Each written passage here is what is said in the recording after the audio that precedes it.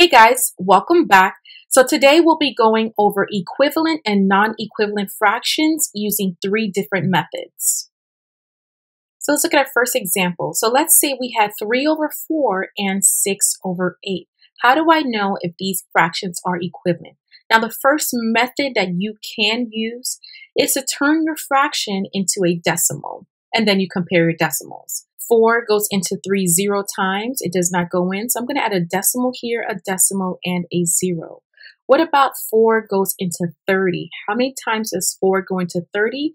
And that's going to be 7 times. 4 times 7 is 28. 30 minus 28 is going to equal 2. I'm going to bring my 0 down. 4 goes into 20 now 5 times. 4 times 5 is 20. 20 minus 20 is going to equal 0. So my first fraction here equals 0.75. Now let's look at the next fraction. So we have the 8 here and my 6 is on the inside. 8 does not go into 6. However, 8 goes into 60 now how many times? It goes in 7 times as well. 8 times 7 is 56. 60 minus 56 is going to equal 4. I'm going to bring my 0 down here. 8 goes into 45 times. 8 times 5 is 40. 40 minus 40 is going to equal 0. So again, for this fraction here, 6 over 8 in decimal form also equals 0.75. So as you can see, because we have the same decimal form for these two fractions here, then we know that yes, they are both equivalent.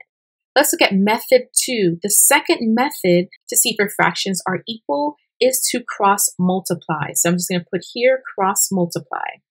So let's look at our same example, 3 over 4 and 6 over 8. So let's go ahead and cross multiply now. So we have 3 times 8. This is going to equal 24. And then you have 4 times 6. This is also going to equal 24. And as you can see, 24 equals 24. So yes, we know these two fractions are indeed equal.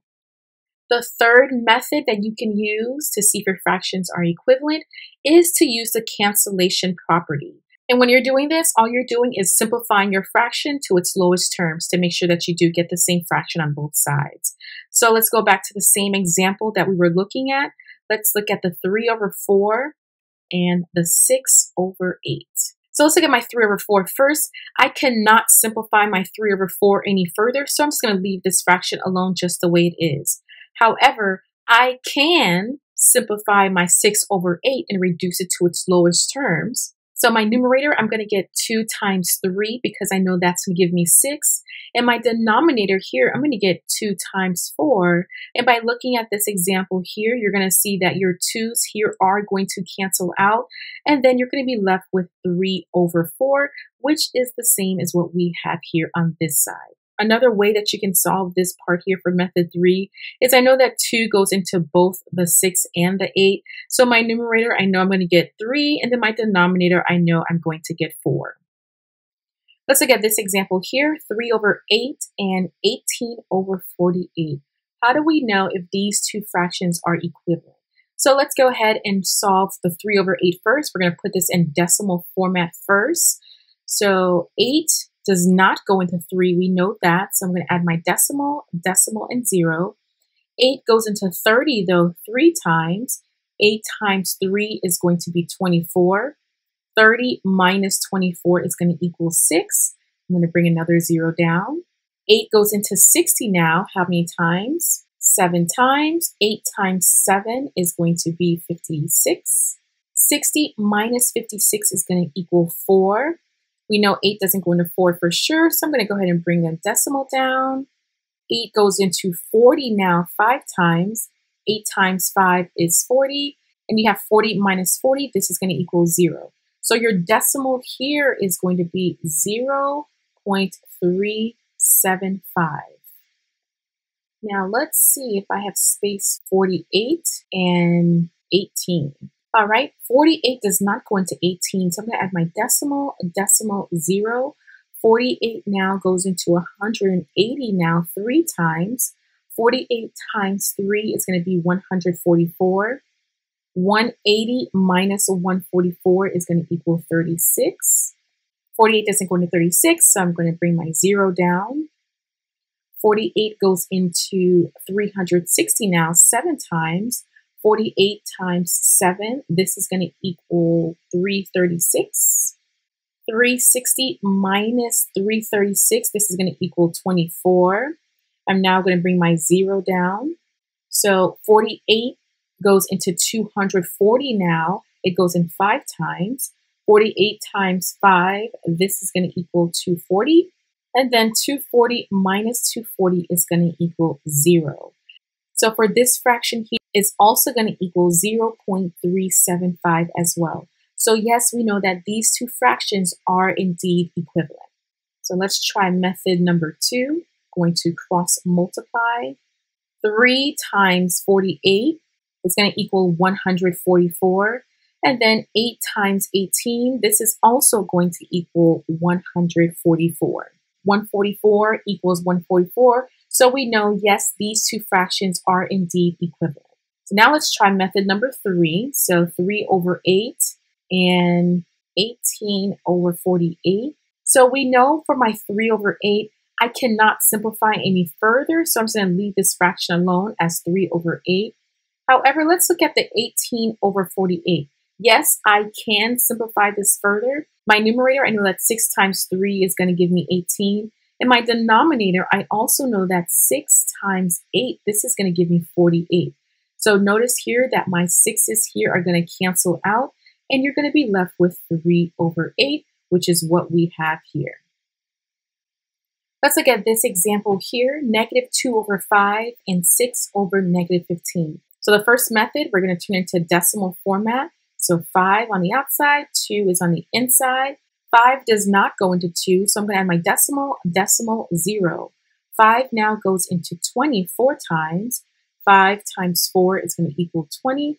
20 minus 20 is going to equal 0. So your decimal format over here is going to equal negative 0.4. So let's look at my 6 over negative 15 here. So I'm going to divide. 15 does not go into 6, so I'm going to add my decimal, 0. 15 goes into 64 times.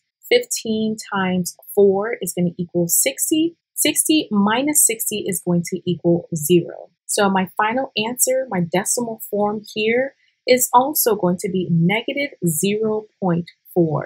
So we know that these two fractions are indeed equivalent because we have the same decimal here. Let's look at method number 2. If we cross multiply, so negative 2 over 5 and then 6 over negative 15. So if I were to cross multiply, negative 2 times negative 15 is going to give me a positive 30. And then we have here 5 times 6. This is also going to give me 30. So 30 equals 30.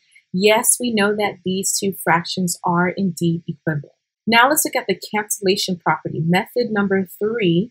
So if I have negative 2 over 5 here, and then here we have 6 over negative 15. Notice here that my negative 2 over 5 is already reduced to its lowest terms, so I cannot simplify that any further. I'm going to leave that one alone. However, if I look at my 6 over 15, we know that we can simplify this. My numerator can be simplified into 2 times 3, and then my denominator, this can be simplified into 3 times 5. Notice here in my numerator and denominator, we know that the 3's are going to cancel out, and I am left with 2 over negative 5 in my denominator, all right? Which is the same as what we have here.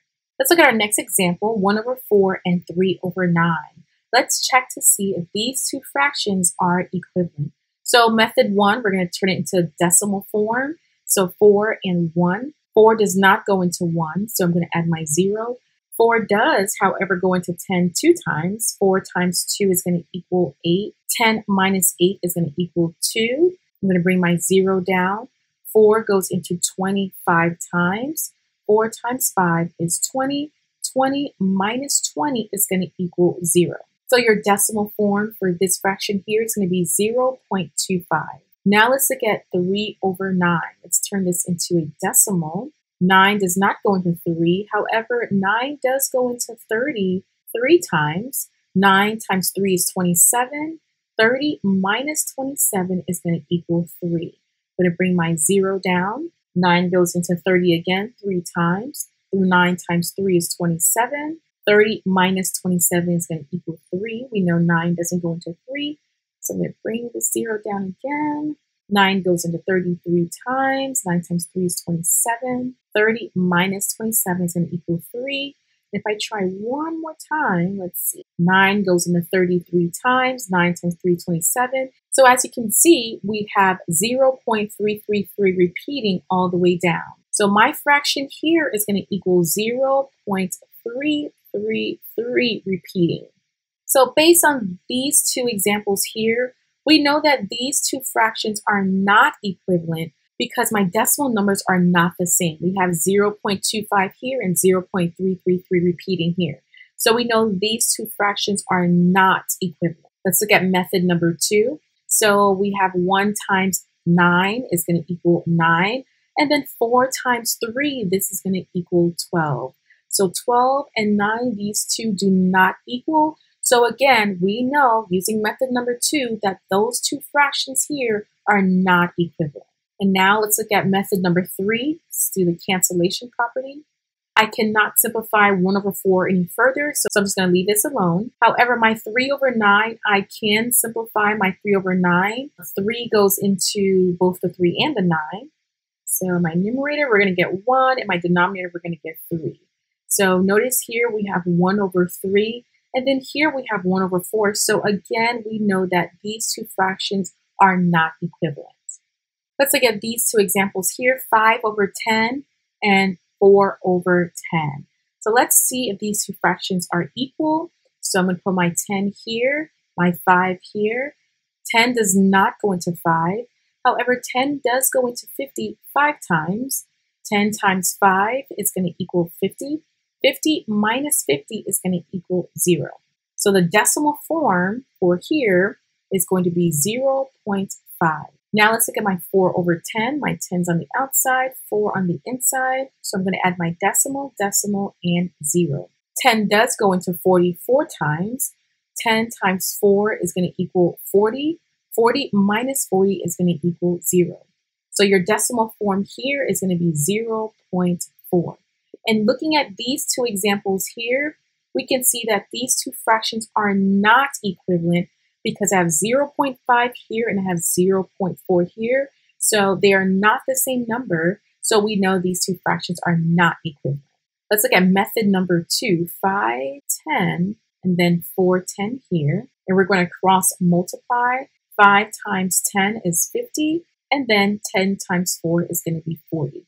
40 does not equal 50. So again, we see that these two fractions are not equivalent. And let's try one more, method 3, 5 over 10, and then 4 over 10 here. So if I were to simplify this, I can simplify my 5 because 5 goes into both, 5 and 5. My numerator, you're going to get 1. Your denominator, you're going to get 2. And if I look here at my 4 over 10, so my numerator, we're going to get 2 times 2. My denominator, you're going to get 2 times 5. And we can see that these 2's are going to cancel out. And you're going to be left with here 2 over 5. So here we got 1 over 2. And then here we got 2 over 5. Because I did not get the same fraction, again, we see that this example here, these two fractions are not equivalent. All right, so that is all for today, and I will see you guys in the next video. Bye, guys.